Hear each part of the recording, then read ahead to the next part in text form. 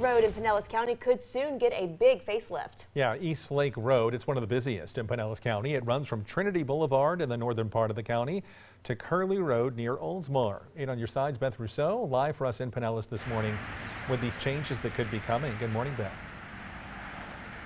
Hey, Chris and Avery. So obviously, yes, there is traffic, but I want to show you what families are really worried about. There's portions of East Lake Road that narrow down to 4 lanes.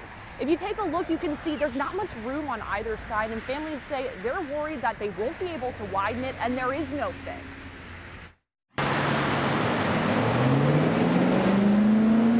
Traffic backups are constant on East Lake Road in northern Pinellas County.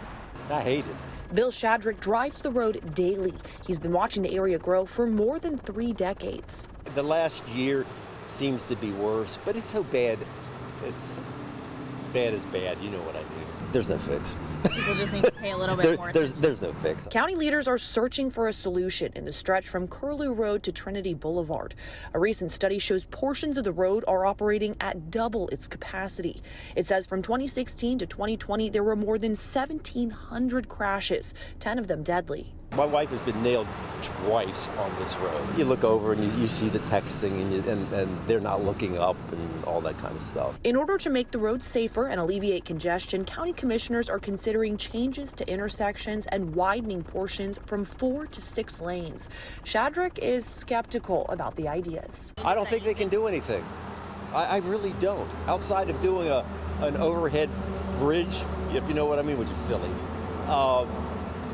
You know, sometimes you just have to live in the situations that you're in and make the best of it and be a really, really defensive driver.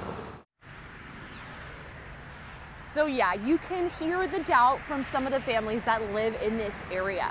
So what's next for this process is county commissioners have to decide how they want to move forward, what the next steps are, and where they're going to get the funding from.